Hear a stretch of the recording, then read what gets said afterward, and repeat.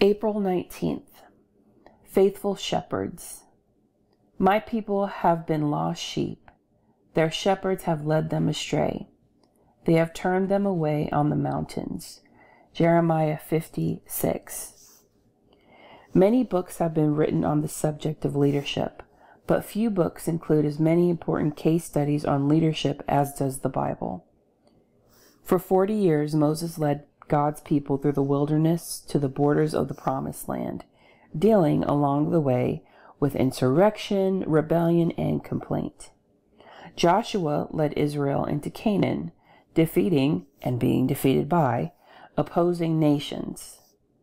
David, though flawed, was a great leader of God's people, and the leadership of Solomon facilitated the construction of the magnificent temple in Jerusalem. 2 Chronicles 21:11 says that the king Joram of Judah caused the inhabitants of Jerusalem to commit harlotry and led Judah astray. Jehoram led an entire nation into sin. Leaders can be hugely influential, and faithfulness to God is a key characteristic of truly effective Christian leaders. In Jeremiah 50, God addresses the unfaithfulness of his people, and what he says regarding leadership is sobering. Their shepherds have led them astray. They have turned them away on the mountains.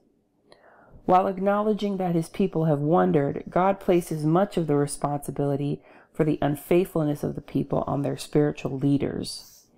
Those shepherding the flock of God are liable to a significant degree for the spiritual health of those they serve, and are called to be faithful in exhorting, encouraging, and guiding. Those in positions of the church leadership have a responsibility to be more than wise managers and astute planners. Those God calls to lead in the church are to be spiritual, committed to God, and dedicated to the message and mission of the church. Most importantly, they must be Christian, Christ-like, striving to surrender to the indwelling of the Holy Spirit.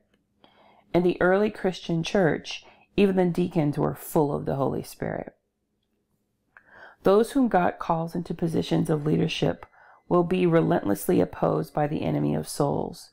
It is important to pray for those in leadership roles, and those who accept the call to leadership must also pray that their leadership will reflect the character of Christ and encourage those to live lives of faithfulness to God.